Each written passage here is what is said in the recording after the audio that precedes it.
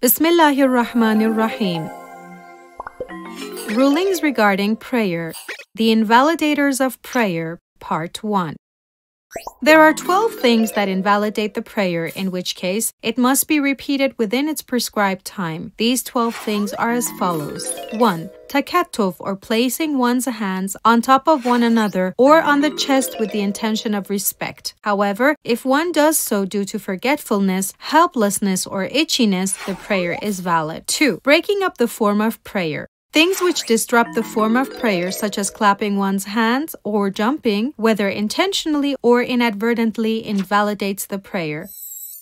However, pointing with one's hand does not break up the form of prayer. 3. Speaking. Saying even one word intentionally or even one letter that conveys a meaning invalidates the prayer, but speaking inadvertently or due to forgetfulness does not invalidate the prayer. If one intends to make someone else aware of something in the middle of the prayer, they must not talk. Yet, they can only recite a dhikr aloud with the intention of the dhikr of Allah. For instance, they can recite Allahu Akbar by raising their voice to make someone aware of something. For there is no problem with reciting the dhikr of Allah in any part of the prayer. There is no problem if one coughs or sneezes in prayers, but based on precaution, one must not intentionally groan or sigh using interjections such as ouch or ah, as their prayer will be invalidated. We will explain the rest of the invalidators of prayer in the next episode.